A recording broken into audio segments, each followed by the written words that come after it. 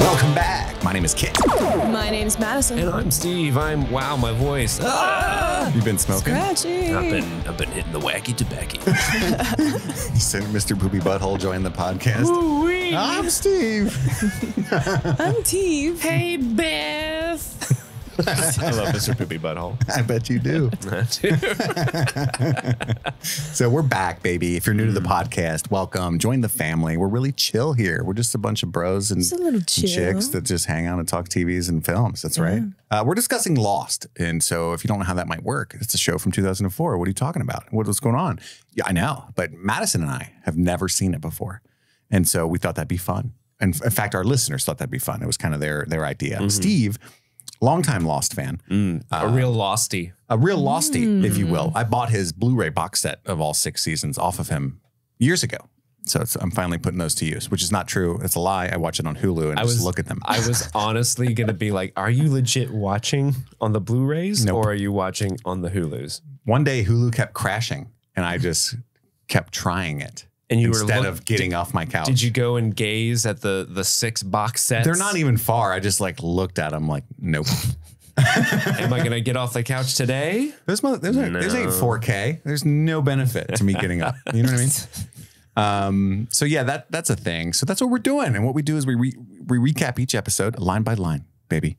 And then we have some fun games at the end. We'll go into the detail of that later. But in the meantime, there's some sick holiday Streaming Things merch you may or may not be privy to. I think it's too late as you listen to this. Yeah, but you can still buy it. You can still buy it, but you won't get it by Christmas.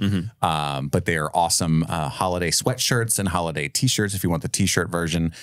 West River Printing does all of our merch. They're incredible. If you have merch needs, could not recommend them more highly. If you like the designs of all of our stuff, they do that. That's part of what they do. And without very much prompting from us at all. And so they're brilliant. Yeah, we're just like, we literally prompted, can you make a holiday shirt that says happy streaming on it? And they're like, here's art. Boom. Here is art.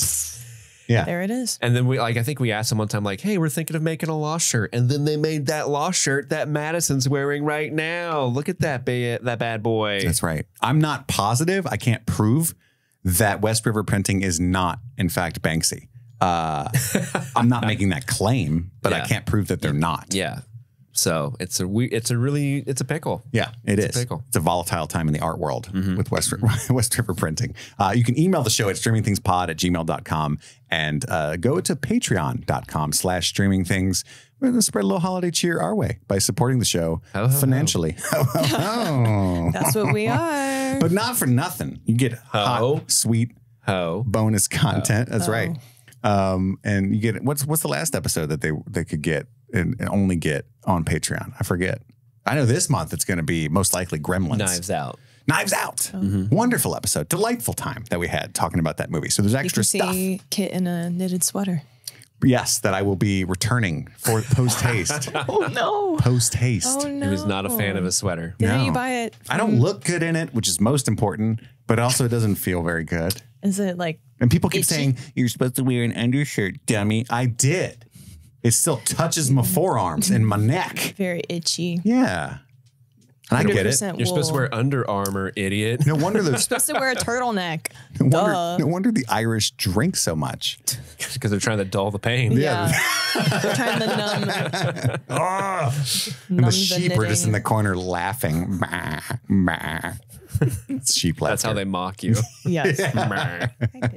So let's talk about Lost episode 11. All the best cowboys have daddy issues. AKA me.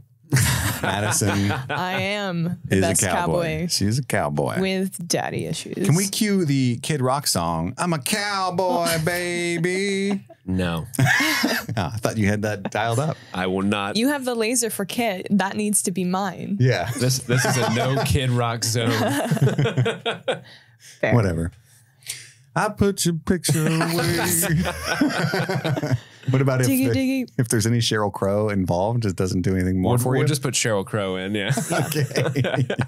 So all the best cowboys have daddy issues. I loved this episode. That's what spurred the conversation of me speed running Lost, because I'm like, God damn it, we finally got to the hatch.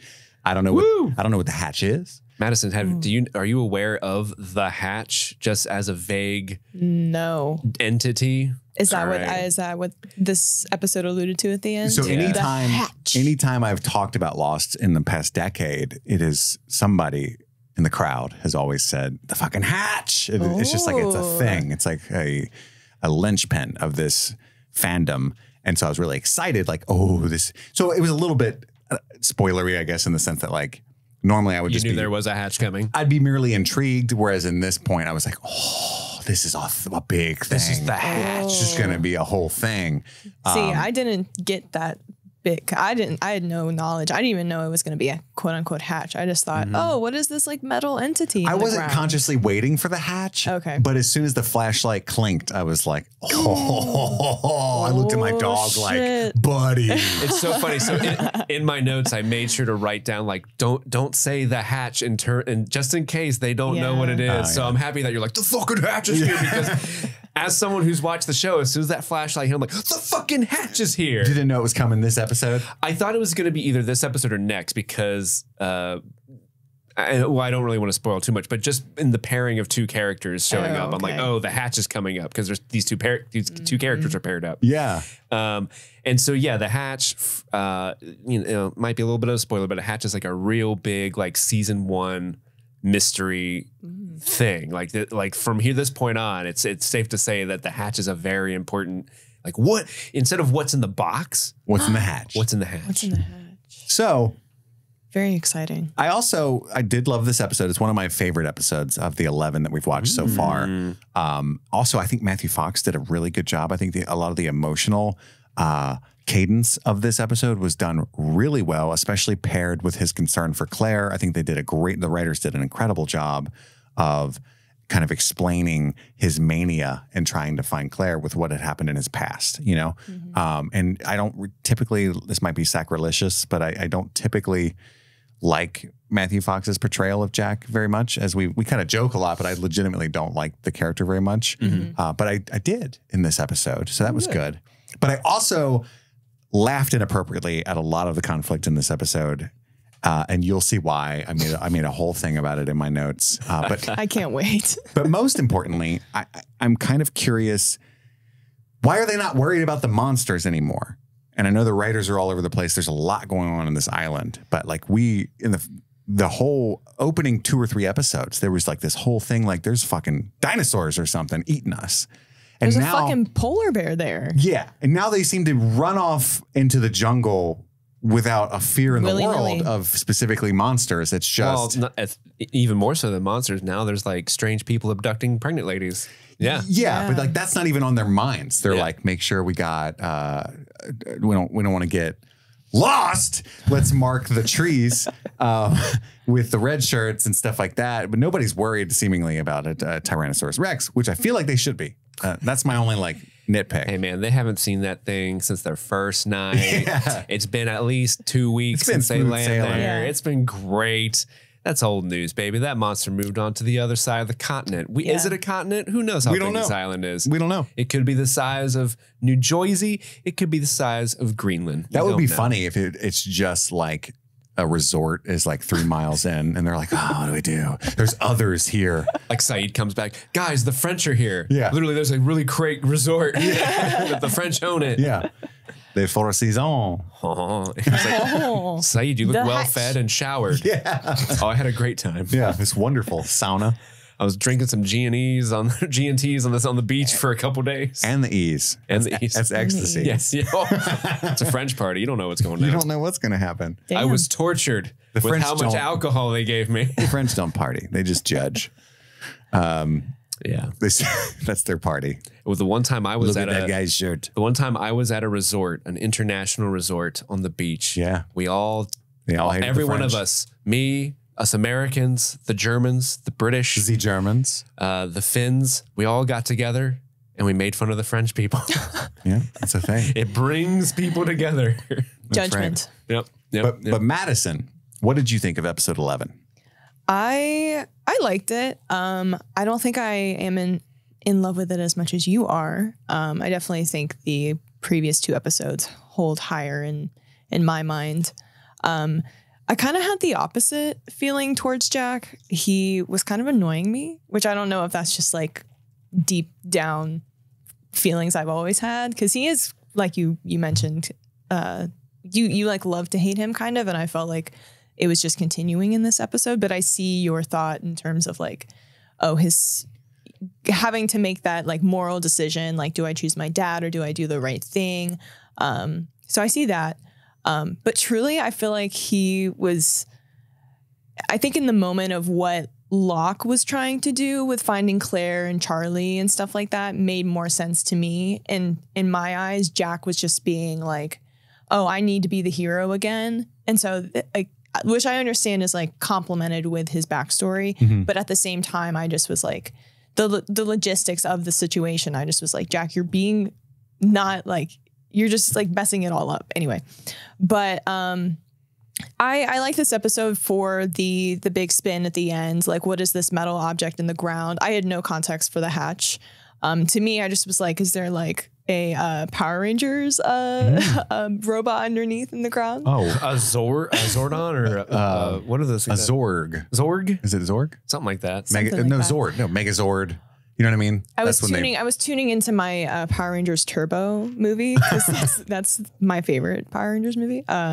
But yeah, no, I had a good time with this movie. I liked the flashbacks with Jack's dad because we hadn't really ventured back into that in a minute. And Jack's dad sucks. Mm-hmm. So yeah, good to know where he comes from and I guess why he's so fucked up. But all good cowboys are. Yeah. And I thought like I was very curious based off of the title of the episode as well. I was like, oh, what are we gonna dive into? Daddy like issues. It feels like to me that is like a diary entry of mine. Like the title of my diary is that. Yeah. I just saw Cowboys and Daddy and clicked play like in a rush. Yeah. There were no cowboys at all in this episode. Who pops in your head when you hear Cowboy Daddy? Sawyer. Sawyer? Yeah. Oh, okay. Of all these characters, yeah, it's Sawyer. For me, at least. Yeah. I don't say anything cowboyish about Jack at all. Mm.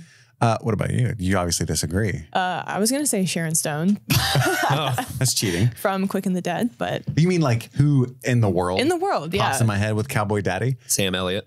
Mm. That's a good one. Still got one good arm to hug you with, darling.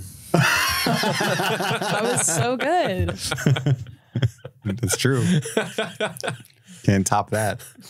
Sam Elliott's good. No. Remember the when we did Tombstone, he's like, I still got one good dick beating arm. Yeah, dude, our Tombstone episode is legendary to us. I love that one. Such a good one. To us. Man. Steve, what did you think of episode 11? I think I'm kind of in Madison's camp with this one. So this episode, I think, is really fun in that it's moving the plot forward. We get to see the hatch. It's like really important. You finally get to see some really fun. There's a lot of really fun side interactions with side characters in this. You get like a Sawyer and Walt scene, which is great.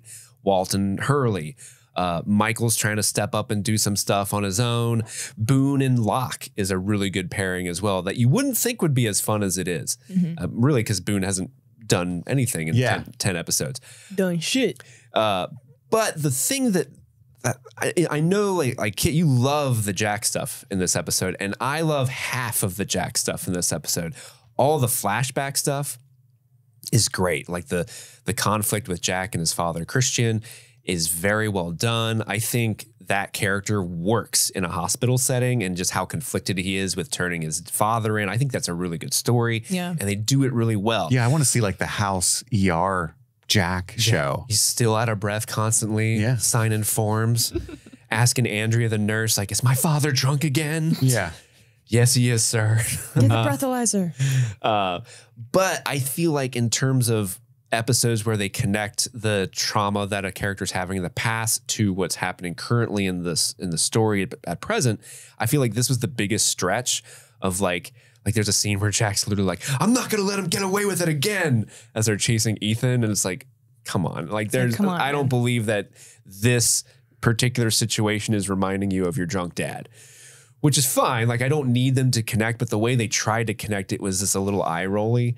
And I just thought his absolute mania in the present was just odd and like ramped up to a degree that was so strange. And then there are some like really unintentionally funny scenes in this episode. Well, and they're almost all of them have to deal with Jack specifically and what Matthew Fox is doing acting wise.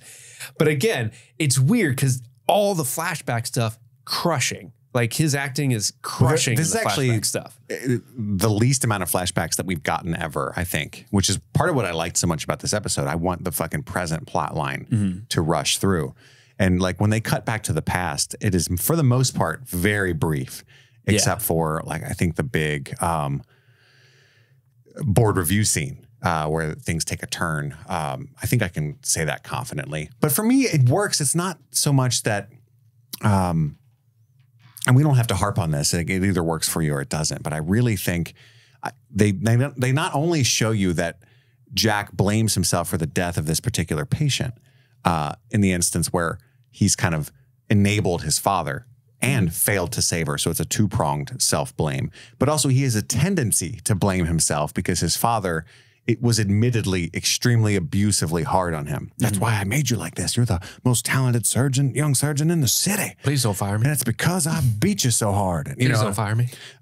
Yeah. And so we know that about Jack. And that's kind of, he doesn't have the hero complex that and the annoying one that we thought he had, as much as he has the weight on his shoulders, right? Because he's probably, because I suffer from that. Like I remember being like 7 years old and my mom, I think I've told this before, but my mom was like severely bipolar and my dad was in jail in and out a lot. And she'd come up to me when I was like 7, I'd be like coloring and she'd be like, how are we going to make rent this month? You know what I mean? And I'm like, huh, we could sell this. How much my crayons going for? You know, like I shouldn't have fucking been worried about that. And so, you know, she had mental illnesses. I don't blame her. I've gotten past the point where I'm like angry at her, but like I know that I'm like fucked up from that. Like there's an amount of anxiety and pressure that I feel that's not real because of stuff like that, being involved in adult issues at such a young age. And I saw that in Jack and like, okay, I'm like, Jack's starting to make a lot more sense. It's not that he's like, oh, I'm so cool, I got to save him. It's just that he feels a sense of responsibility to everyone around him at all times. And he blamed himself for Claire because he literally told her, you're delusional, here's a sedative, right? So that's the blame that decision is what he thinks is, you know, if I had protected her and believed her, then they wouldn't have had the opportunity to snatch her. So I believed his mania because it's like, because I was very annoyed when Locke said, you're the only physician here, you need to go back. I'm like, that's the logical choice. And he has really no skills to help this search party. So I was really annoyed that Jack was like, are you done? Can we just go now? But like, it makes sense that he's like, can you imagine like feeling that guilt? You're the one that sent Claire away and then just going back and sitting and waiting to hear if John found her. Awful. Definitely not doing that. I'm not doing that either. And you said, Madison, you talked a lot about like Jack really annoying, kind of fucking things up throughout this whole search, which I agree, except he was right. He's the only reason Charlie's alive. You know, the trail that he chose to go down is where he actually found one of the people. And Charlie would have just slowly been strangled if had he not shown up. Like John never found anybody, right? As we know, we see that. So if Jack had not been that way, Charlie's dead.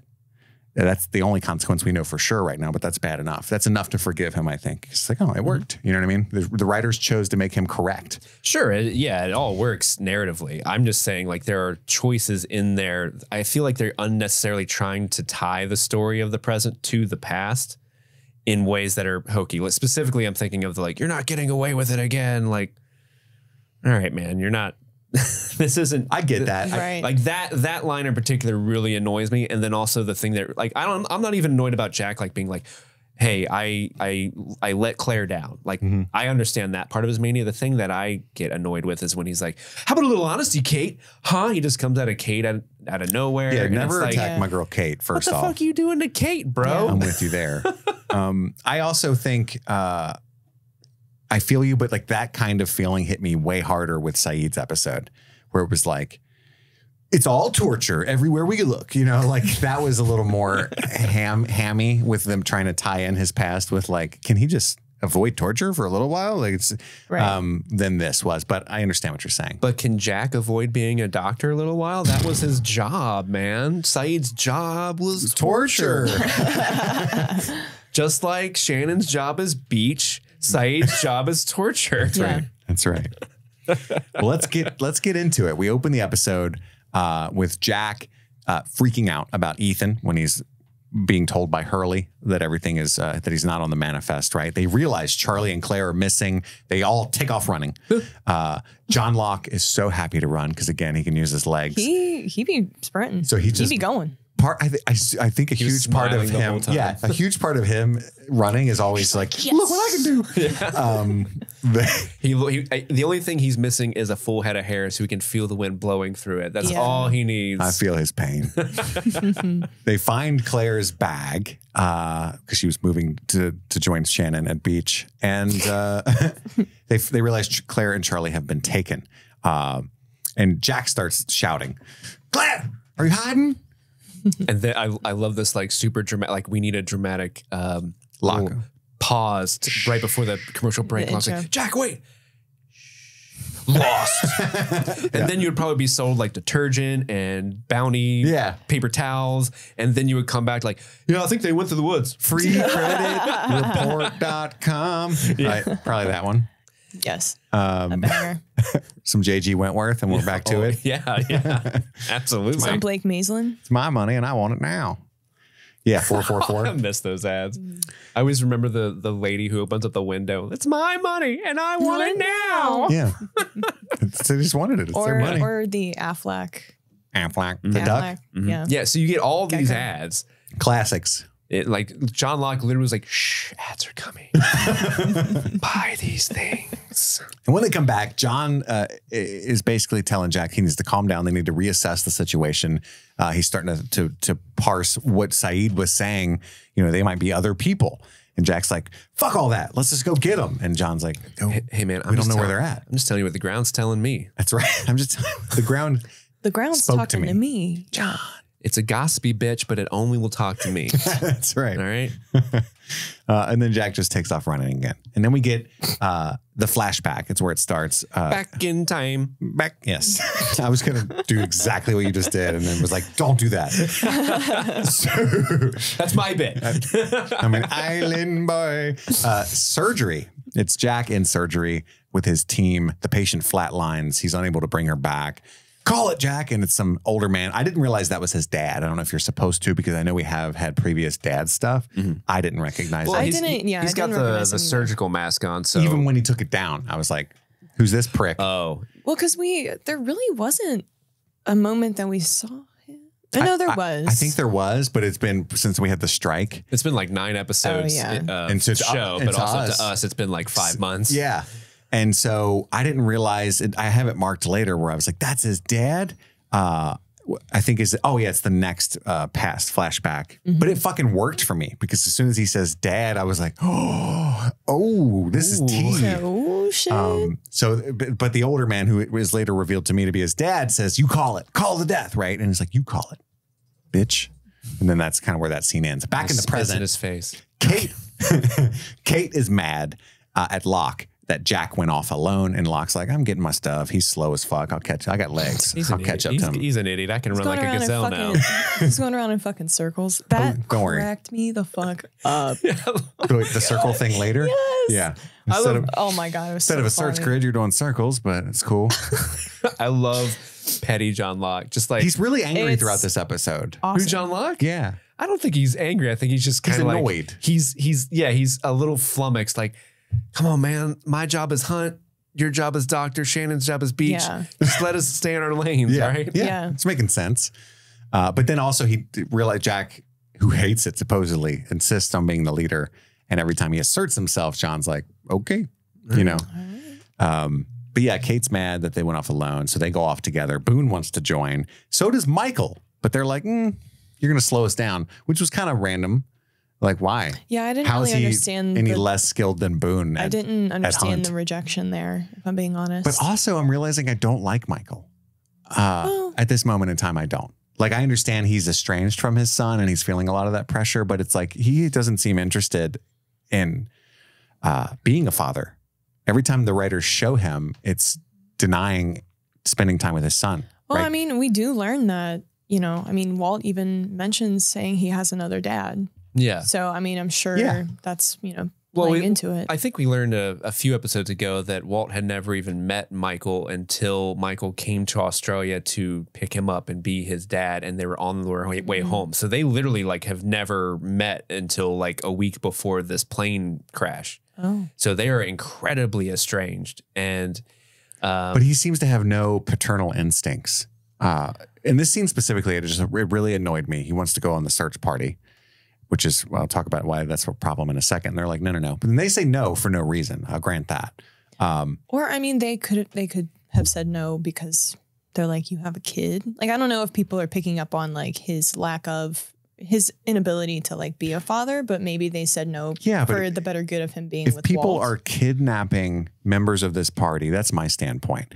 Walt wants to help too. He's got the dog, and Michael's like, no, nah. And then, fine, I'll start my own fucking search party. And John's like, all right, fine, we're going north, you go south, which he knows is a pointless journey. Well, that's funny. So the way he does it, he shuts him down so well. Like John Locke is such a good. It's a fantastic idea. Yeah, hey, man, that's great. Go south. We're going north. Yeah, they fail to understand John is from a corporate world, right? With petty cubicle rivalries. He's been trained in this kind of arguing, laser focused, where you're not actually saying anything that'll get you written up or start. You know what I mean? But you're being so fucking petty. All the jabs in the back of his brain. But Michael's don't tell John Locke what he can't do, but John Locke will tell you what you can do. Michael's instinct should be to protect Walt. Oh, members of our party are getting randomly kidnapped and God knows what. I should probably be near my son. Yeah. That's what I would do. Logic would dictate that if they're kidnapping the pregnant woman, maybe they want children. Yeah. Yeah. So protect the child. Like if me and Mason are on this island, my son Mason, and he's Walt's age exactly, and they're forming these search parties and stuff, I'm not going to say, Mason, stay with Hurley. I'm journeying into the jungle, which I'm 90% positive is a direction that's pointless, that John was just fucking with me and I'm so stubborn. You know what I mean? He's going to be glued to my side. And I don't know. I was just really put off by Michael in this whole decision-making process here. I do want to know who were Michael's top men, because he's like, I got 5 good men ready to follow me into the forest. Yeah, and they're all like red shirts. Like we've never seen them, I'm assuming. I'm sure one of them's, was it Steve and Lance? Eeny mode, the manifest. The hypochondriac guy from a couple episodes ago. Oh yeah. What's his name? I don't fucking remember. Yeah, he's over there getting into the meds. Will we ever see him again? Who knows? He's probably covered in a very serious jungle rash. Absolutely, 100%. Jack was just dismissive of. But yeah, and that happened. And then we cut back to Jack. He's running around and he seems lost. I wrote that same joke. Well, I wrote that joke 6 times, I think. And like I capitalized lost every time. It's so great. We cut back to the past. Back in time. We're back to the dead patient. We got who I kept calling the prick coworker. And we realized that he cut her hepatic artery. So the prick screwed it up, and that's why she died. And that's why he's so mad. And then we realized, or I realized, everybody else already knew, it's his dad. But it really worked for me. That realization moment was great. And Daddy. So the daddy issues. These are the daddy issues. Daddy issues. I was like, oh, title of the show. Holy shit. Yeah, one of the nurses came and got Jack and told him that his dad's hands were shaking during the surgery. Why would they be shaking, you ask? They wouldn't be, actually. Because they shouldn't be. If he's an alcoholic and he's drinking, he would actually be really steady-handed. Shaking is usually indicative of withdrawal as far as tremors when it comes to alcohol. But I guess he was just overshot the mark and he was drunk. I don't think that makes you shake, but it's definitely not a good time to do surgery. No. Fuck yeah. Well, I think it was just like they needed a keyword in there to make the nurse suspect something was wrong. Can you imagine drunk surgery? Like you're just mid-slice and you're like, I'm fucking hungry. And they're like, what? Can you guys DoorDash some McDonald's real quick? Hey, turn on some fucking Zeppelin right now. That'd be... Hey, before we start the surgery, I just want to say I fucking love you guys. He starts air guitaring with a scalpel and shit. Check this out. Pulls out the intestine. Oh, with the intestine. Do you guys mind if I crash you tonight? I'm so tired. Andrea, you look really hot. Instead of like his hand shaking, what if like one of the nurses came and got me? She said your breath smelled like Jim Beam. Like just like something very overt. Yeah. She said you sent her a dick pic. Are you drunk again? Your pants weren't on. Andrew, he was just doing surgery with his dick out. Andrew didn't get me. You drunk dialed me and then asked me how to do a surgery. I'm about to do a surgery. Jack, my boy. You sent me a selfie with the patient and her chest cavity open. He was doing the operation game prior. Sides. You handed out a tray of Jello shots to the surgery team. Who does Jello shots? What are you, 5? You brought in a bucket of them. You were handing them out to patients in their rooms. But here's the medicine you need. There you go. Look, son. It's cherry. Just because you're a dud at the party does not mean I have to be. Listen, Jack, just because you're not fucking cool like your dad. Oh, my gosh. But they find Jack, and John blames himself because he's been like hanging out with Ethan. And he's like, he's a better tracker than I ever dreamed of being. You're never going to find him, Jack. You're the doctor. Go play doctor. I'll play hunter. And Jack's like, no. And we cut back to Michael, who's bitching about being left behind. Walt defends Locke. Like, he knows how to do all kinds of cool shit. He's better at backgammon than you. And he brought knives. You don't have knives because you're a bitch. And he loves me. And Michael's like, definitely don't talk to him anymore. Don't listen to him. Don't trust him. Got that? I'm a warrior too. And I love that when they walk off and Hurley's like, I'm something of a warrior myself back home. He's talking about World of Warcraft, which I respect. He's like, I'm level 62. Honestly, though, if I found myself on an island and, my chances of survival were not looking great, I would make some shit up about my life. Oh, for sure. I'm with Kate on that. I would, yeah. It's like, I'm a Oscar-winning actress. Well, they would know that. You can't be a celebrity. Well, hold on. I'm an Oscar-winning production designer. You could say you're a BAFTA winning, and then only Charlie would maybe know. BAFTA? Yeah. BAFTA. I have to talk in a British accent for the remainder of the island? I'm a super British good actor, and I usually use my American accent. Hello. Yeah, you got to choose an accent very early on and lean into it the rest of the time. Like, the plane has crashed, complete chaos is going on, and I just am like, it's my time to shine. Madison is dead. Hello. Victoria is alive. Victoria's alive. Hello. Hello. Hello. Cheerio.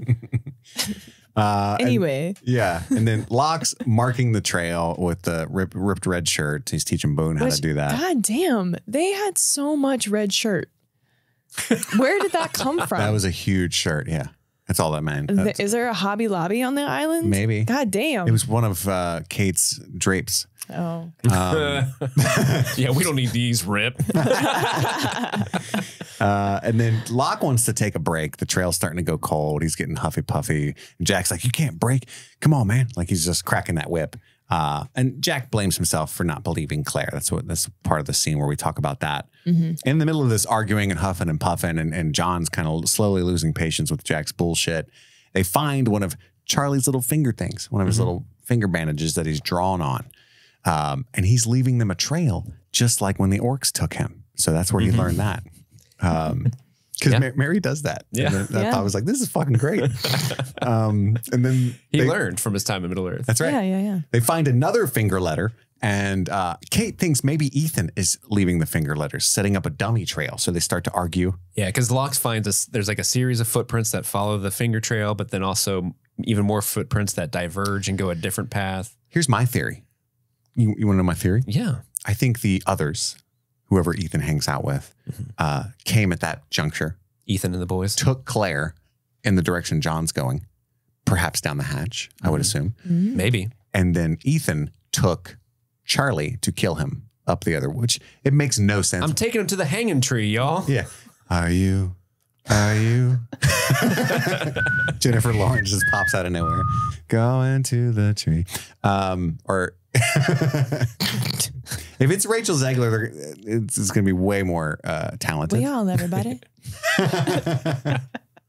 We all, everybody. We all hanging, everybody. We all hanging, everybody. Ooh. Why didn't you just kill Charlie or just knock him up? Why did he take Charlie? You know what I mean? That's the only thing I can't track. But that's what I think happened at that juncture of two trails. They probably want to use Charlie as how they use him in this episode. They use him as a like some sort of collateral to be like, hey, if you don't stop following us, I'll kill one of them. The one of them being Charlie. I'm going to kill him anyway. Full disclosure. Yeah. Well, I also think too, like they probably put him there to like signal yes, but also to like slow them down. Like I'm sure Ethan was like, oh yeah, they're gonna stop and like try and save him. Give us more time. Yeah, they're gonna give up and try to get Charlie back to camp to help him out before they continue on trying to look for Claire. Yeah. But something I did like about this like kind of fork in the road moment was when Locke acknowledges that Kate like has some intuition to like what could possibly be happening, which is, oh yeah, Ethan could potentially be leaving a trail, like a false trail.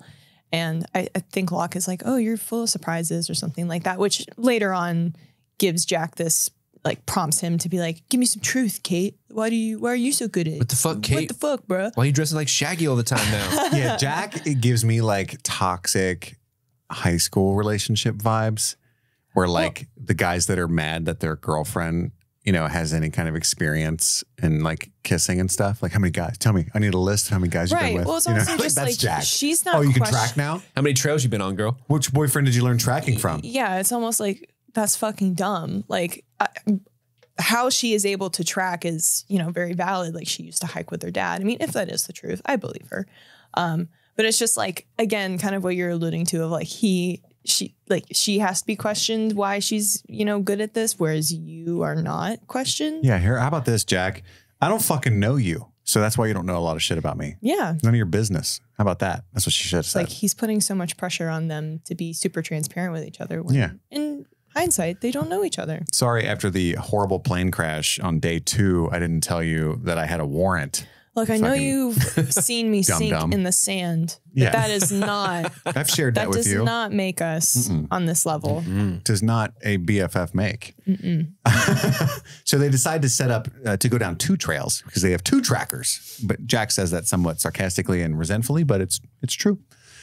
We cut back to Walt telling Sawyer about Ethan and Charlie and Claire, catching him up on the whole thing. Hilarious moment where Walt's like, it's stupid to lie about your name. Why would Ethan do that? And Sawyer's like, no, I don't know. Why would anybody do that? I don't know. Because, of course, Sawyer's not his name. I openly guffawed when Walt's like, I don't know why Walt is the, hey, Sawyer, let me update you on that. What's the goings on? And Sawyer points that out. He's like, with fucking breaking news from the 6-year-old. You know? And he goes, I'm 9. Yeah. I openly guffawed when he's like, Ethan took Claire, and Sawyer's like, who the hell's Ethan? Exactly. And we've all been saying it. And Sawyer dismisses this news story until he finds out Saeed is back, and he takes that very seriously. Send my boy Saeed back? Vengeance? Oh, shit. I am the knight? We cut back to Boone making Steve's whole year with a 6 Star Trek reference. I literally thought of you, Steve, when that was happening. Oh, yeah. It's surface level. It's common red shirt trivia, but still, it's something. Oh, yeah. But I mean, in 2004, this joke was like, hot and fresh and like, oh, they see me, the nerd. They're talking about the Star Trek tropes on my NBC show. And of course, a guy like Boone would be hip to that. Oh, yeah. I really loved how he talks about, red shirts are always getting killed. I've got the red shirts. I'm a little worried right now. I'm basically Sam Rockwell from Galaxy Quest right now. And then John Locke says something like, sounds like a piss poor captain. Taking shots. Yeah, and like Boone really appreciated that, though. He smiled real big, like, oh, that's a hot take on Reddit. But you also, mean MySpace. I got the vibe that 2004, was there not a Reddit? I don't think so. There's no Reddit thread for Lost? That's crazy. Reddit would have went How am I feeding you your culture? You should know. Well, I was extremely high from 2002-ish until 2012. But I feel like MySpace was all the rage. So anyway, it was big. Reddit, it looks like Reddit started in 2005, so a year after this. Probably because of Lost. They're like, we need a place to talk about this. They mentioned Star Trek on Lost. How do we get this out of our system? And also frog memes. I don't know why. I'm just feeling inspired to make frog memes. Can you believe that John Locke said...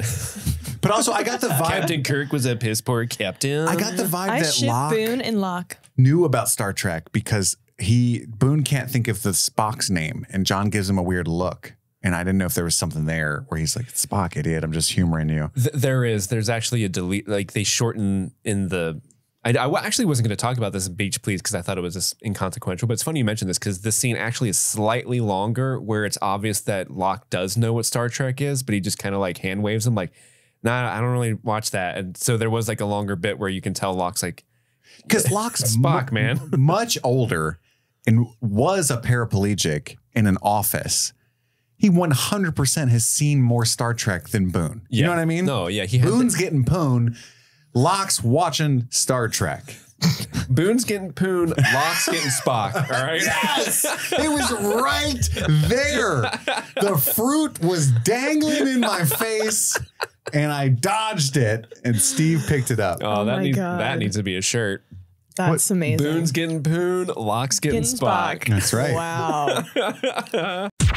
This episode is sponsored by BetterHelp. It's the holiday season, the season of gift giving. If you're like me, you've waited until late December to think about it, and now everything that you try to order on a website is not going to arrive until after Christmas. That's the opposite of the holiday spirit. That's stressful. We've got a gift that you can give yourself. You can get a subscription to BetterHelp and give yourself the gift of therapy. If you've never tried therapy before, it's a great way to get into it. You can fill out a questionnaire and get matched with a therapist. And if you don't like them or you're not meshing, it's easy to switch. You can just get another one. And it's all online, so you don't have to stress about the traffic and the driving and the location and all the logistical things that always help you talk yourself out of giving therapy a try. So I think you should do it. This holiday season, lower the stress a little bit. Give yourself the gift of mental wellness. So in the season of giving, give yourself what you need with BetterHelp. Visit BetterHelp.com/streamingthings today to get 10% off your first month. That's BetterHelp, HELP.com/streamingthings.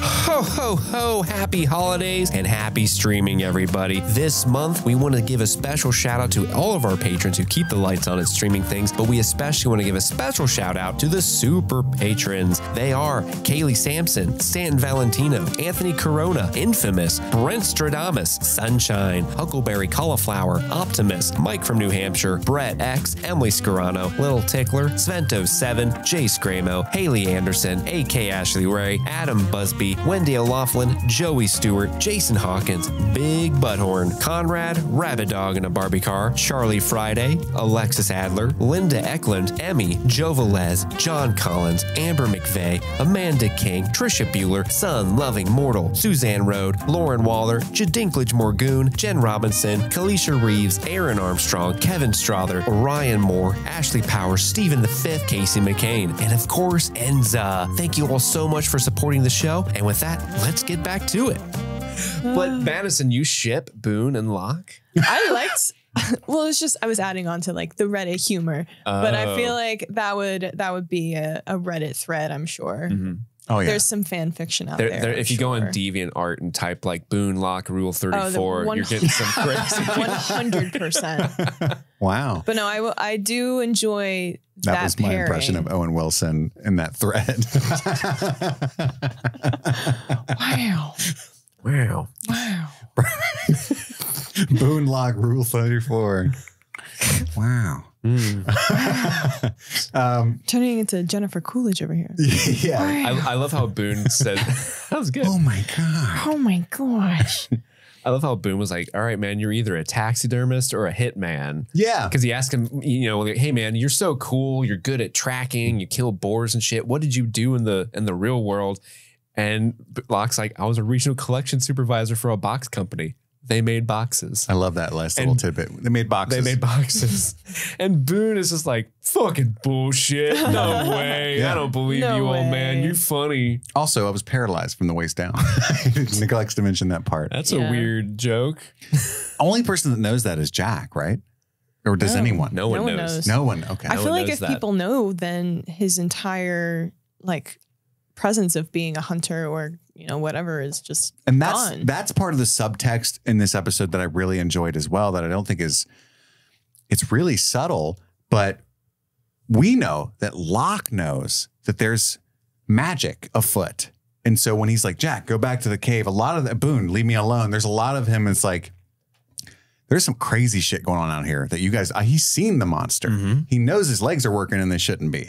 And so he's kind of like, guys, you're ill-equipped for this journey. Like there's a part of that I was seeing in Locke's performance here that I enjoyed. Where, you know, he keeps trying to get everybody to leave because he's like, there's wizards and stuff, guys. I'm just going to come out and say it. There's wizards and shit out here. Okay? There's people in pointy hats walking around. This is wild. Yeah. People are speaking French. That's why Locke's like you can't handle favorites. I love John. I do love Locke. I will say this episode has my Locke scale has heightened. I'm worried because I saw a meme and I disagree with people online most of the time, but it's still like, it gave me like a because it was one of those Twitter threads that was like a character you love that the writers dropped the ball on hard and people were quote tweeting with different, and one was a picture of Locke with the like the orange in his mouth and the eye scar, and I was like, no, what happens? But I'll find out. You will.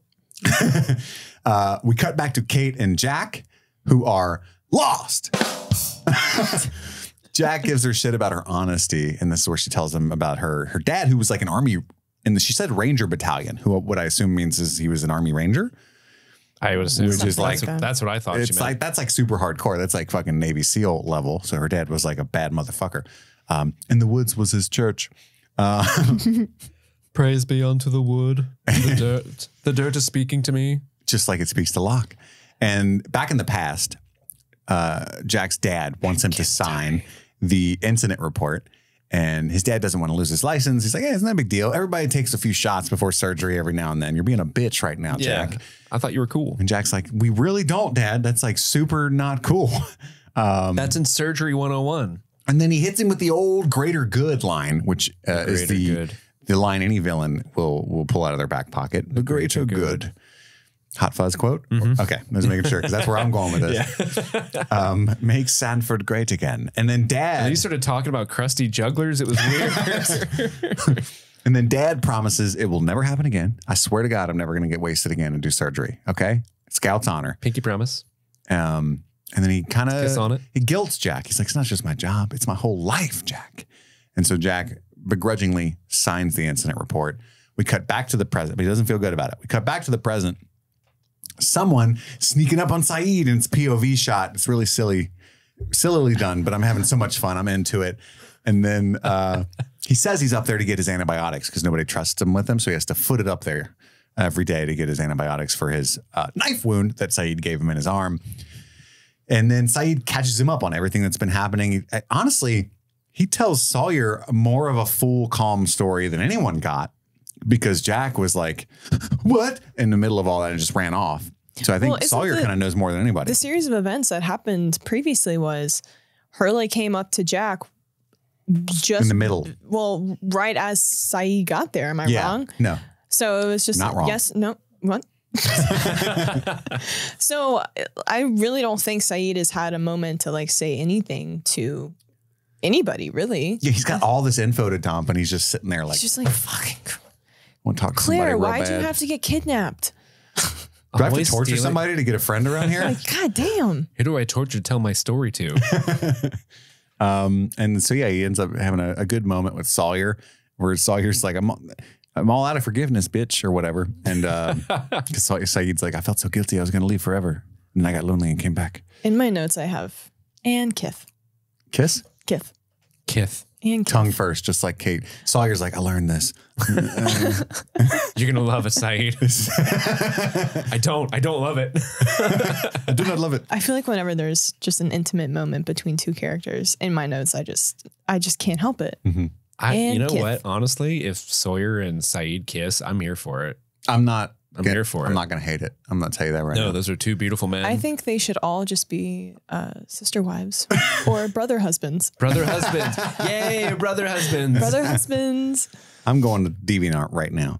Rule 34, Sawyer and Saeed. Wow. And then he tells him about how she believes there's other people, but the French woman's never seen them. And does he believe that they're there? And Saeed's like, I'm not sure, but I might have heard them. And then Sawyer seems unconvinced, but ultimately when he leaves, he says, I kept your signal fire burning. It's like Sawyer's a good dude, right? Yeah, he's there's a good dude under there, but he's like he wants so badly to be seen as this. It's more comfortable for him. Shitty guy. Yeah, that's his love language. Is being an asshole. It's his defense mechanism. Yeah, he's got a lot of emotional trauma. We cut back to Hurley and Walt playing whatchamacallit? Backgammon. Different game. I literally just have playing underline because I had no clue. It's backgammon. Backgammon. It's like we used to get these board games when I was a kid that had like 5 games in one. They were the rage. Only played checkers. Checkers and chess is on one side. You flip it over. It was always the triangles. Nobody played backgammon. If you tried to flip that bitch over at a friend's party, you're kicked out immediately. This motherfucker tried to get us to play backgammon, Mom. He's no pizza for him. He's gone. Call his parents immediately to pick him up. But apparently in this world, Hurley's been playing it. He placed 17th in a tournament recently. That's not good. That's actually very good. Yeah. There's like 20 people there. And then this is where Walt said, his other dad said he was the luckiest person he ever knew. Mm-hmm. Brian. And Hurley gets upset and leaves the game. And Walt's like, you owe me $20,000 because they were betting for money. And he's like, you'll get it. Funny. You'll get it. It's a great scene. But Hurley was also supposed to protect him. And I didn't know if they were saying that he left Walt there. I think they just accidentally showed that scene as... No one's watching Walt. Literally no one. I'm pretty sure Michael's like, I left you with so-and-so. And when Michael says, I left you with whoever, he literally just was with Walt and then walked away. And that person just happened to be in the room. Mm-hmm. Stay with Hurley. Yeah. He'll read you the manifest if things get dangerous. We cut back to John and Boone, who might be lost. And... Boone runs. We find out that Boone runs an arm of his mother's matrimony empire. That's what he does for a living. The Martha Stewart of matrimony. And Locke asks a dumbass question: "Who's running it while you're here? Like, who cares? What the fuck? Obviously, we're hungry." Obviously, his mom. Obviously, his mom. And then Locke calls the rain. It's gonna rain in 1 minute, give or take a few seconds, and then it does, and he's like. He goes full Shawshank. And he goes full Andy Dufresne. Okay, Karen from Mean Girls. Yeah. Feels this breast. But he rubs his bald head instead. There's a 30% chance it's raining right now. And then Boone refuses to go back. He's like, no, I'm going to stay with you, bro. John's like, predicted the wet rain, man. Yeah, I'm not going. I'm with him, though. If somebody's like, hey, hike back in the darkness and the rain by yourself or continue with me, I'm definitely staying with Dad. Yeah. You know what I mean? Yeah. That sounds terrible. With Dad. Also, I keep bringing up in my head, there's fucking question mark monsters somewhere out here. And you guys seem to be ignoring them now. And it's bothering me. Mm-hmm. And it is kind of strange that the whole time John Locke's like, we should stay together. This is a dangerous forest. It's dangerous. And then we get to this point. He's like, you'll be fine. Just welcome back. It's fine. Don't worry about it. I just don't like Jack.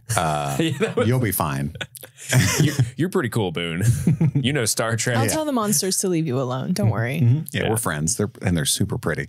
I love when he does predict the rain. Boone's like, did they teach you to predict that at the box company? Yeah. Yes. Which now that I'm thinking about it, I don't want the boxes to get wet.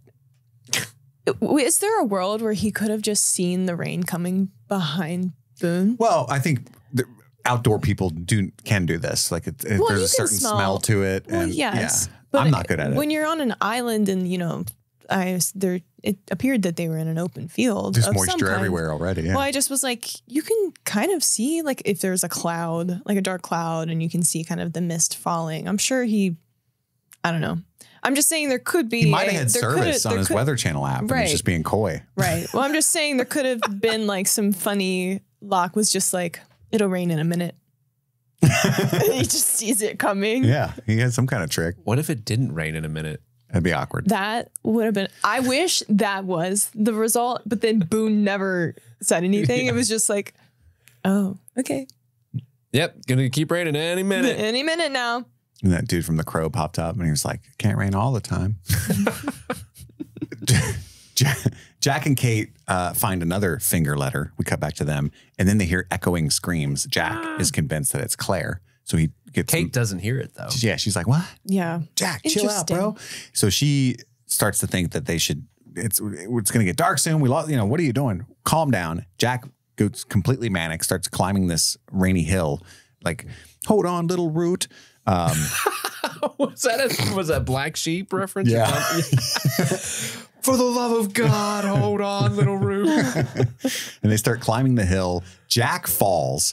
And then Ethan walks up to his barely conscious body and he's like, stop following me or I'll kill one. And then Jack's like, no, gotcha. And then he gets his ass whooped by Ethan. His ass. He got his ass beat by a guy named Ethan. Which is always the worst. Yeah. I want it to be like Tiny or something, you know? Which Ethan looked like in previous episodes, he looked kind of lanky and like, but no, he's a big guy. You get him in a wet t-shirt. Yeah, I was like, damn, Ethan, shit. What's up, Ethan? Take me. He's like feeling his pecs. Like, ooh, okay, Ethan. You can have my finger letters.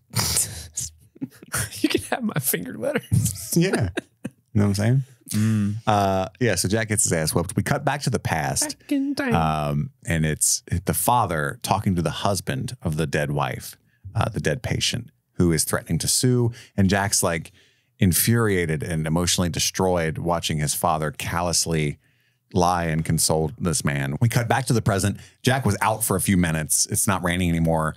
Kate doesn't believe that Ethan was there. No, you fell on the hill, dude. Like nobody kicked your ass. You fucking ate shit. It was really embarrassing. And she's like, the trail's washed away. We should go. And he's like, and this is the line, I guess, that Steve hated. All he said was, not again.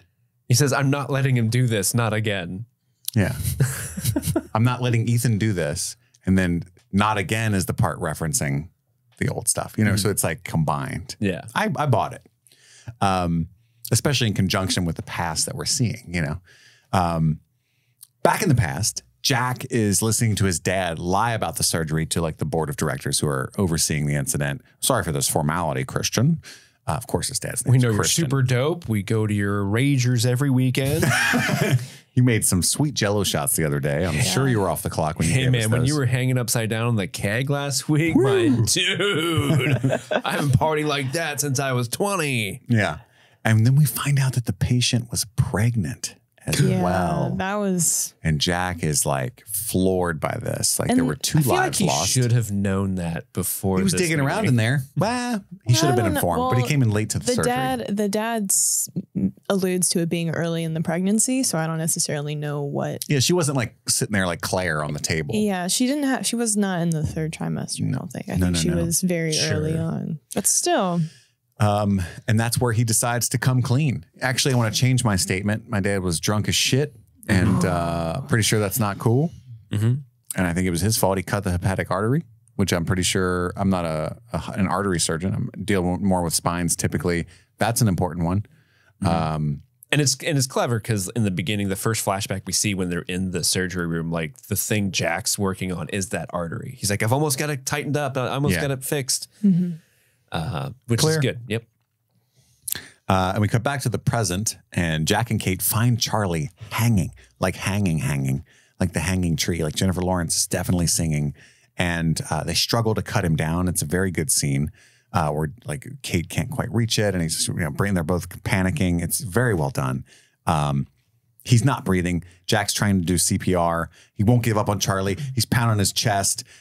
Kate finally convinces him to calm down. They start mourning Charlie, and then he's like, no. And he starts pounding on the chest. And I love this scene. It's so well done because imagine from Kate's perspective, you think Charlie's dead. You think Jack's losing it. You're trying to mourn Charlie and process this on your own, but also like somebody pounding on the dead body's chest. It makes it way worse, right? Like it's just really well done from her perspective. But then Charlie comes back. Jack's able to jolt his heart back. Can you imagine how bruised your chest is after that, though, when you come back? He shattered Charlie's rib cage. 100%. Yeah. Charlie's dying on that island after that. So it's funny. So coincidentally, the day that I watched this episode, the morning of, I actually was in a AED class because we got a AED in our workplace since we had this like class to like. What does that stand for? I can't remember, but it's basically the little like defibrillator thing that they have everywhere. So if someone falls down, so they're teaching us like how to use it, but also like, hey, you got to do compressions. Like, this is how you do compressions. So we're like doing all the compressions on the. Is it true you don't do the mouth to mouth anymore? Correct. That's a bummer. And so you do the chest compressions set to staying alive. You try to staying alive. Yeah.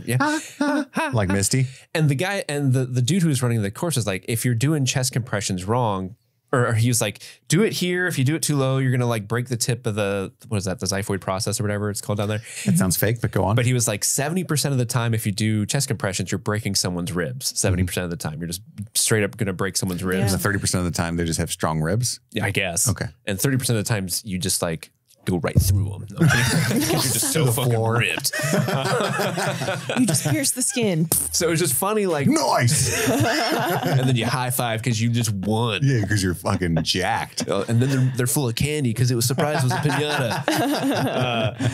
But it was funny going through that class and then a couple hours later watching this episode, and then Jack is just fucking just going to town on Charlie, just beating the shit out of him.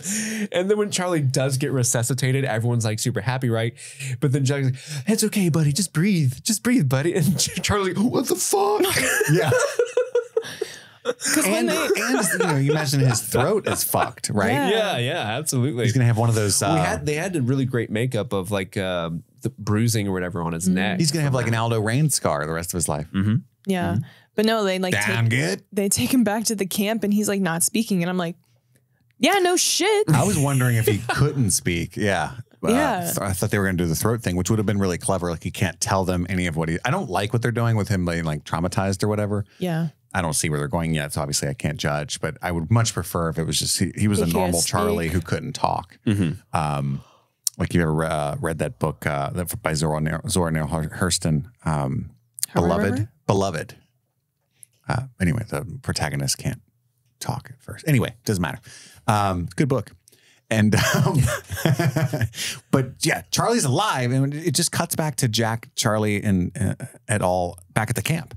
And so they've taken Charlie back, abandoned Claire for now. Well, John and Boone are still out there though. Michael returns as well, and Walt's like, Charlie, fall down. And then, and Charlie won't speak at first.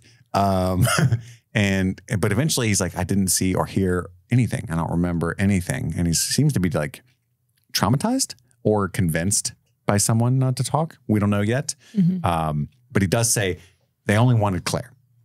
And Shannon is worried about Boone because Boone's not there. Kate, I think, is like, don't worry, he's with Locke, and Locke's got knives. He can predict the weather. He's good. He's super bald and capable. Yeah. And Boone, back to Boone and Locke, he asks Locke if they're lost. And Boone wants to go back now. He's like, I know what I said earlier.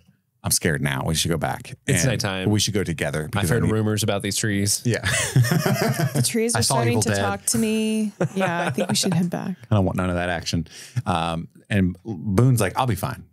You merely adopted the darkness. Oh, you mean Locke? Yeah, Locke says that. Okay. You merely adopted the darkness. I was born to it. And he tosses him the flashlight, but Boone drops it. He's got no hands. And Butterfingers. It lands on steel. Clang. Clink, clink, clink. Hits what appears to be a metal door or something of some kind. And then my last note is this the fucking hatch? And that's the end of the episode there. Or it was a Power Ranger robot. We don't know if it was a Zorg. Like a Zorg. Yeah. Zorg, yeah. I don't know. What is that? That's what we're going to find out, says John Locke. That's right, baby. And now it's time for Beach Please. Beach Please, guys. With me. Yeah, where Steve talks about some behind-the-scenes trivia for each episode, if he has any. Steve, you got any juice for us this time? I've got the juice. It's corn. It's corn. So a lot of what I have today, there wasn't a ton that I found in terms of like interesting production stuff, but I did find some fun bloopers.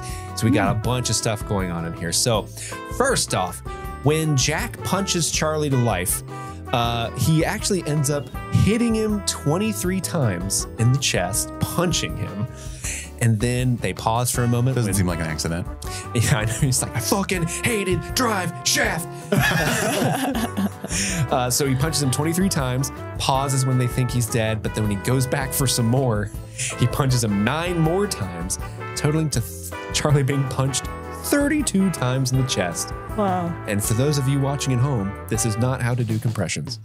The episode. It worked. That's all I got to say. And yeah, it's true. I mean, how long do you think Charlie was out? Like a full couple minutes. If you think about it, Yeah. if you are gracious and say that he was maybe semi-alive while on the tree, yeah, like maybe he still was at least a couple of minutes. hanged within a minute of Jack and Kate finding him. Enough where brain damage is a pretty big risk. I think. Yeah. Hence the I don't remember anything. I don't remember who I am. When he finally talks, he's like, I may not be a smart man, but I know what drive shaft is. We all, everybody. I love Forrest Gump and Drive Shaft. Hurley, ice cream. I was playing golf. John just started running. He looks over at Saeed. Those look like comfortable shoes.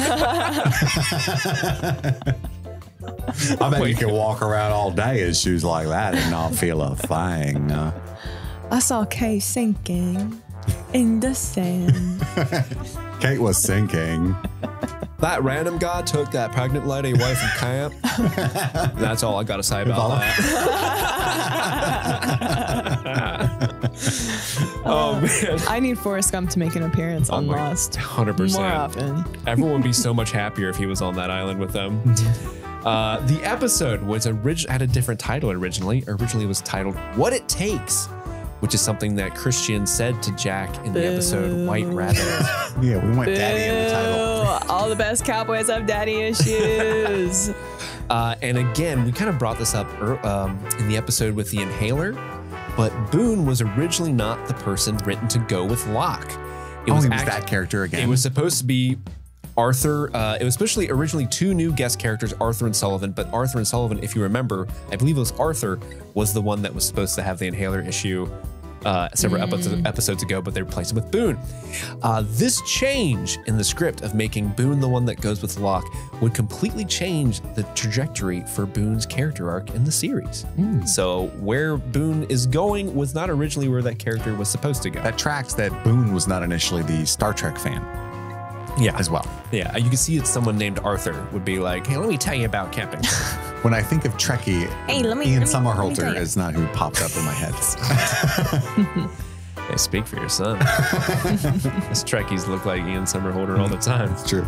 Originally, instead of Kate and Jack running up the hill and Jack falling down and then Ethan beating the shit out of Jack, the original scene was that Jack and Kate would actually be attacked by a bunch of others with blow darts. Like you wouldn't see them. There would just be darts flying at them from the woods and they wouldn't quite know what was happening. But that was changed out according to Damon Lindelof for quote unquote being too cheesy.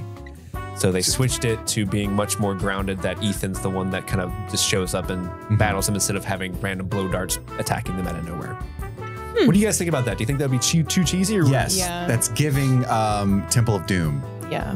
You know? You throw me the idol. Yeah. I'll throw you the whip.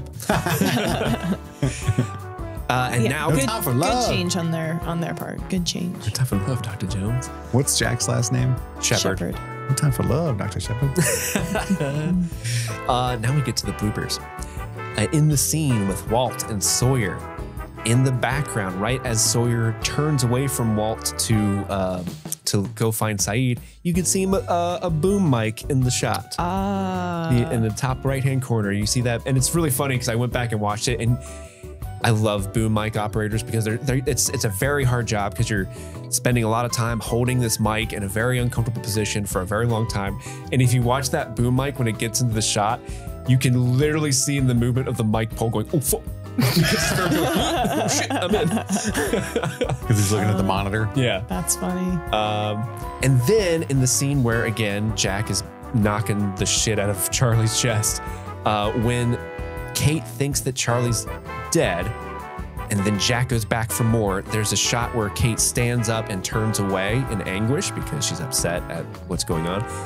The entire time she does that, the camera stands up with her and kind of tracks her movement.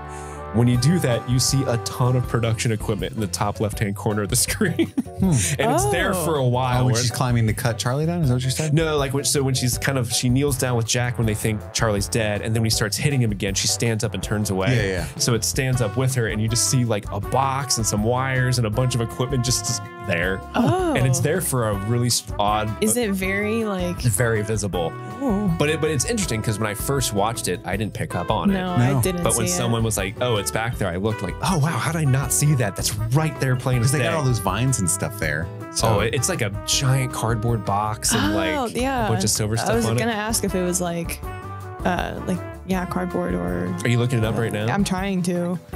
Yeah, it's really funny. But that concludes this episode of Beach Please. We need to get like a Barbie Hey, Barbie. quote where it's like, my job is beach Please. for this segment. And then you just say, please, yeah. Now it's time for our Mile High Club moments, our top 3 favorite moments of the episode. And I will say 2 of my 3 have changed while talking about the episode. I realized the truth of my feelings.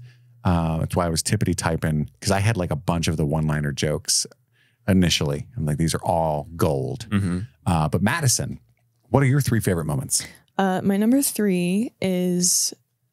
Well, first let me say there's a couple, so I'm kind of not nitpicking, but figuring out which ones I'm going to use. Sawyer and Walt, when they had their little moments, I just thought it was really cool. I also don't think we've ever seen those characters interact up until this point, or if they have, it's not been anything memorable. But I don't know, it was quirky, it was fun, and I liked how the two kind of played off of each other. Yeah, it's my number 3. Steve. Yeah, the last couple episodes, we've been getting a lot of Sawyer plus someone he's never really interacted with. We got Sawyer and Hurley last episode, and it's been really fun. Yeah, not very much Jen and Son though. I need some Jen and Son. Oh, yeah, I would love to go back to those characters for sure. My number 3 is actually Sawyer and Saeed, where they really build up the tension of Sawyer kind of getting his revenge on Saeed for torturing him, but really it just becomes Saeed like putting all his cards on the table. Like, listen, man, I'm really, really sorry. I didn't want to come back, but I felt like I had to. There's some crazy shit going down. Here's what it is. And it really, you kind of see Sawyer kind of step back and be like, oh, fuck, that's not good. But hey, I'm also kind of a good guy because I kept your fire lit. Like that one little line does a lot to kind of bring a lot of Sawyer's character out in the open. And it's good to see Sawyer actually make amends with someone that isn't Kate. Like Sawyer's starting to form bonds very slowly in very small ways. And that's good to see because just him constantly being, butting heads with every fucking character is getting old. Yeah. I'm okay with him butting heads with Jack because those are like, Batman and Superman basically of the series, or at least of the season. And so I'm just happy to see Sawyer growing, and I love seeing Saeed doing anything because that's a beautiful man. That's correct. Kit, what's your number 3? So initially, I just want to shout out some things that are not going to come up for me now. But initially, I literally had 3 jokes as my 3 moments because I love them so much. Hurley's I'm a warrior back home, something of a warrior back home. Sawyer being called out for lying about his name inadvertently by Walt. And the box company joke where Locke was like, we make boxes. Just that little addition to that made that so funny to me. But I'm going to start. My number 3 is when Jack signs the incident report for his father. I think that scene just pulled so much weight in me having any empathy at all for a character I really do not like in Jack Sawyer. So it means Jack Sawyer? Or Jack Shepherd. That's the ultimate character you don't like. All the bad qualities of both and none of the good. I just really, and that's a huge part of liking the show because he's somewhat the protagonist, right? And so I know there's a lot of characters in this show, but they really lean on Jack. And so this was a huge step forward for me. And that's hence why I wanted to just start barreling through episodes. I'm like, okay, I'm kind of fucking getting in. Which would be like week 11 of the show back when it aired. But yeah, that moment, I think there's so much torture, and it takes a lot of character to go against your own father, especially when you're under their thumb as much, like you work for them and stuff, right? Like there's just, he's got some serious codependency things going on, and it shows the strength of Jack's character that he had the moral fiber to, because it would have been so easy to like talk himself into, wow, that's true, it could have happened anyway, even if he wasn't drinking, you know. Like, yeah. So I like that moment a lot. That's when Jack signs the incident report at my number 3. Madison, you're number 2. I'm trying to decide which one's my number 2, which one's my number 1. So many good choices. I know. I'm gonna say Locke saying it's going to rain in a minute, and then it does. Okay. I don't know. I just thought, oh, this is like. And it started fucking raining. Yeah. I don't know. And I liked the moment he had afterwards. And it was just a cool, like, mic drop moment for Locke. And I really liked Locke this episode. And I don't know, for him to just have, like, this big moment of, yeah, I know it's going to fucking rain. It's going to rain in a minute. And, like, I don't know. It was just cool. I was like, oh, go Locke. Yeah, for sure. Go Locke. Go Locke. Steve, you're number 2. My number 2 is your number 3. It's the signing scene with Jack and his dad. And everything you just said about that, like, I think this is the scene that I think handles the best. The acting's really, really great. And just that tension of like going against your dad, you know, believing in yourself. Like, I know what's right. I know that he's impaired. I know that he can't be in this position because he's putting lives at danger, but also it's my dad and it's his life. And I can totally buy into someone like, all right, I'm going to give you this one last chance kind of a deal, maybe. Because, you know, Christian does the whole like, this is my life, Jack. Oh, how do you have a heart and not like kind of like, all right, man. She's dead. Sure. I'm still alive. Yeah. Like, think about that. She's Jack. dead, man. Well, I mean, what are we going to do for her? Nothing at this point. Come on. Oh, she's pregnant, by the way. She was. But yeah, I think that was a very good scene. That's why it's my number 2. Awesome. What's your number 2? My number 2 is the scene between Saeed and Sawyer. After some reflection and talking about it. I mean, that was just a powerful scene. Really well done. Did we flippy flop? We did. We flippy flopped. We did. Flopped. Saeed's always pulling weight when it comes to dramatization and bringing the heat. And again, I'm really warming up to Sawyer. I'm so, like you said, I'm so glad they dropped that shtick where he's just a dick all the time. It all started back at the golf game when he placed the bet, and the group kind of led by Boone allowed him in. And so I think we're going to see him just drop that whole act slowly over the coming episodes. I'm excited for that. But in general, we got a lot of, that's a cool character dynamic, especially if we do like an enemies to lovers thing. It would be great. If only we do an enemies to lovers I think thing. it's going to be enemies to bros, but I got an idea though. Enemies to friends with benefits at least. At least. Keyword bare minimum. What if your friend needs relief? Yeah. Brother husbands. That's what I'm. Hey, Saeed, you got any needs? And I'm not talking about my suitcase full of things I stole from the fuselage. That's right. That's right. Talking about these mitts. Cradle the balls, stroke the shaft, swallow the gravy. Oh my God. You know, that's my number 2. Nice. Madison, you're number 1. My number 1 is Jack exposing his daddy. I don't like the way you said that. I liked Expose me, daddy. Exposed. Daddy, you're exposed. I'm tuning into Brittany. Sorry. Brittany? Daddy. But I liked that scene. I thought it was a very intense scene where they're in the conference room and, you know, they're discussing and, you know, the dad thinks, oh yeah, this is just like a walk in the park conversation. Like, you know, Jack's already signed, whatever. And then dun, dun, dun. No, he's exposing you because you suck. And Christian tries to interrupt him, his dad. He's like, Jack, now is not the time. Now is like literally the time. Now is like the time. If you want to expose me, we do it privately later. Wait. Yeah.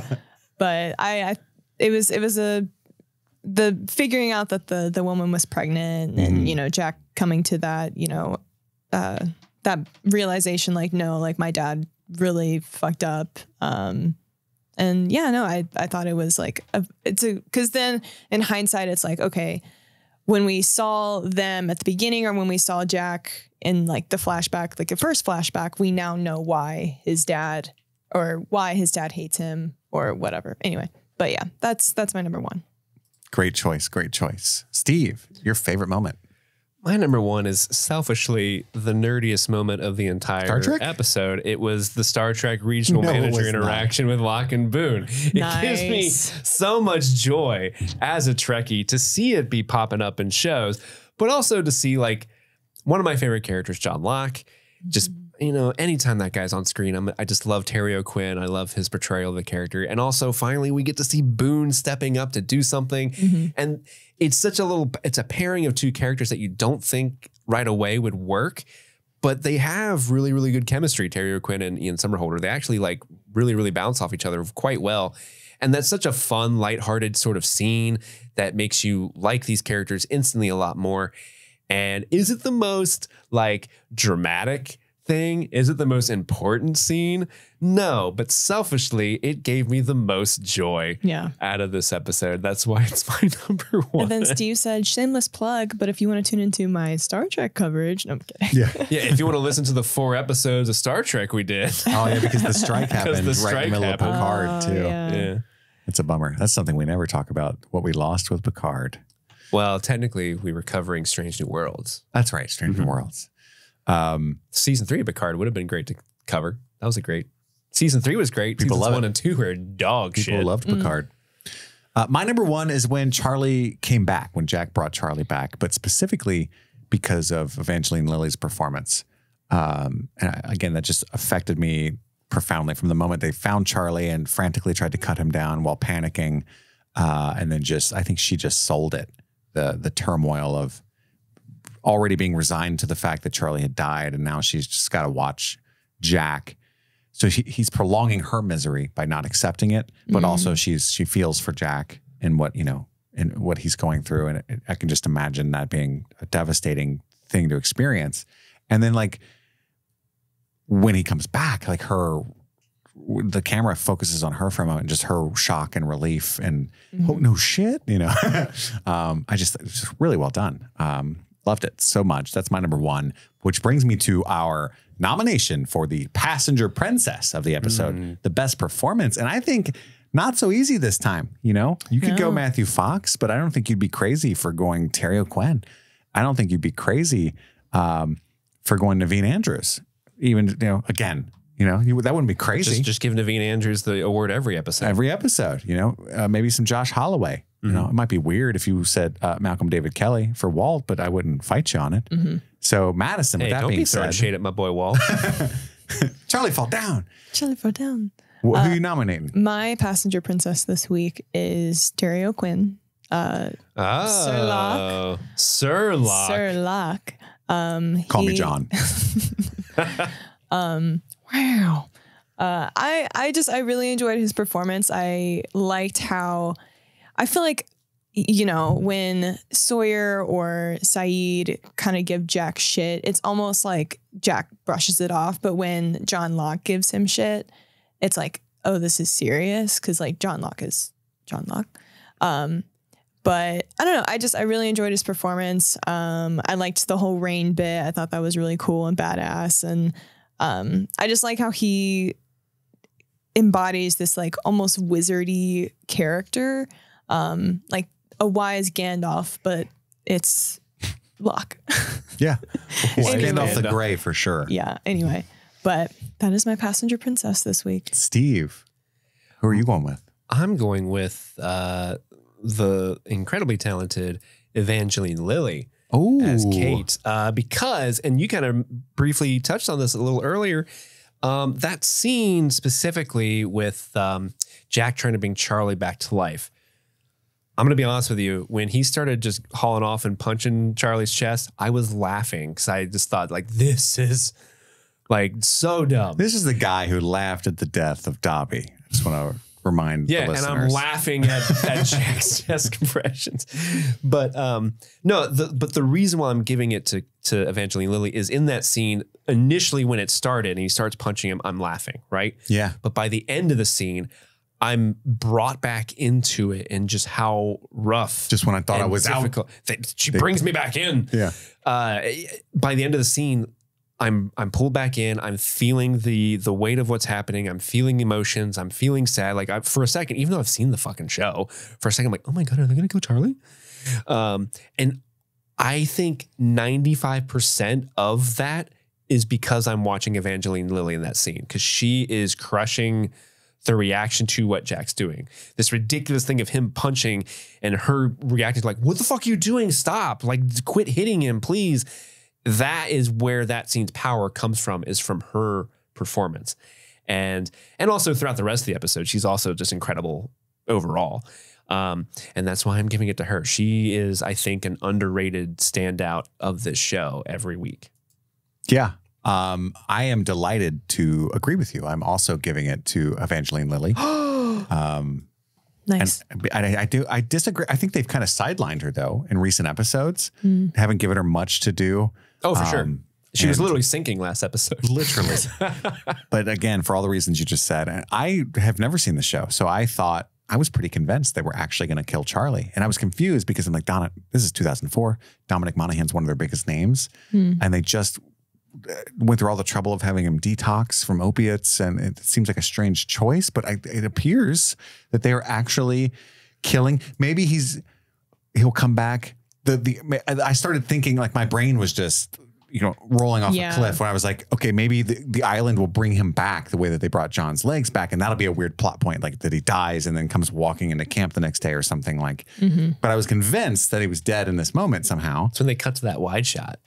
Yeah. Yeah, that's when it's like, ooh. But sold by Evangeline Lilly, and then no. So yeah, I just thought she was incredible throughout this episode, repeatedly trying to rein Jack back in and kind of offsetting his mania, which the parts that maybe didn't work for Steve and many others, I'm sure. I think Evangeline was kind of holding it together in the way that she was playing those scenes.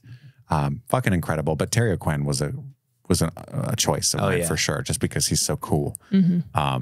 So yeah, that's what I'm nominating for Passenger Princess, which brings us to our final segment, Lost and Found. I think we have a couple of really big new questions. I don't think any mysteries were solved. Am I correct? A mystery was solved, yeah. Was it? Okay. Yeah.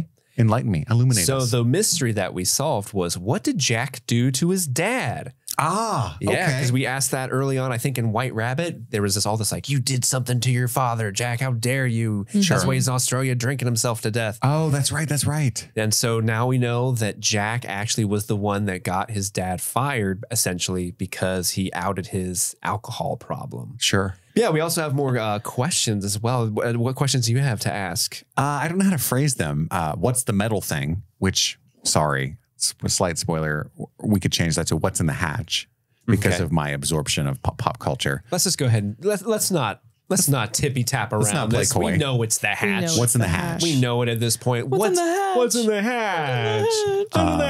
And then also, what happened to Charlie? Because there seems to be something more that we don't know yet that occurred to him other than being knocked out and kidnapped and hung. Kind of like, why can't he remember anything? Yeah, why is he comatose or convinced not to say anything, whatever. So just what happened to Charlie specifically, I think we can phrase it that way. Any other questions that we kind of haven't asked yet from last week, like what's going on with Claire? Where's Claire? That was kind of asked last week. Yeah, right? We asked that last week. What does Ethan want with Claire? What's up with that psychic sash baby? I imagine he wants the baby. The only thing different between Claire and Charlie is impregnation. Did you have any other questions, Madison, that we can add to Lost and Found? I don't think so. I think those are all good ones. All right, so we added. Who's running Boone's business? Oh, yeah. Who is running Boone's John business? needs to know. Did Ethan take both Claire and Charlie, or are there more people? I guess. I don't know. How will Hurley pay Walt $20,000 when they get back to the mainland? Yes, true. That's tough. He's going to owe down. Yeah, because Walt's coming back. He's like, Hurley going to fall down if you don't give me my money. All right? That's right. Walt's going to turn into a mobster. He don't play. All right? That's right. I hope you enjoyed our coverage of episode 11. Tune in later this week for our coverage of Scott Pilgrim versus the World, our patron pick for the week. And then next week, the holiday week, I think, we're going to be discussing likely Gremlins on the Patreon. Yep. And on the main feed, we've got The Other Sister for the patron pick. Pause. we're not. Remember, we're bumping Other Sister a week, and we're doing the best of Streaming Things episode instead. Yes, I do remember that. I was testing you. I don't remember where I can hop back in. Just say like, because you talked about Scott Pilgrim this week, just say like, and look forward next week to the holiday week. Yeah. And look forward next week to the holiday week where we're going to be covering Gremlins likely on the patron side of things. And instead of a patron pick for next week, we've got a very special episode, our highlights from this show for the year that Steve and many of the patrons are putting together. Streaming Things Wrapped. And of course, Streaming Things Wrapped. Yeah. And of course, Lost, episode 12. Or as they call it in Deutschland, auf Deutschland, episode 12. Just wanted to throw that out there. Nice. That's all the time we've got right now. I've got to go return some videotapes. My name is Kit. My name's Madison. And I'm Steve. And this was Streaming Things Lost in the Sauce. Lost in the Sauce. Fuck yeah. Let's go.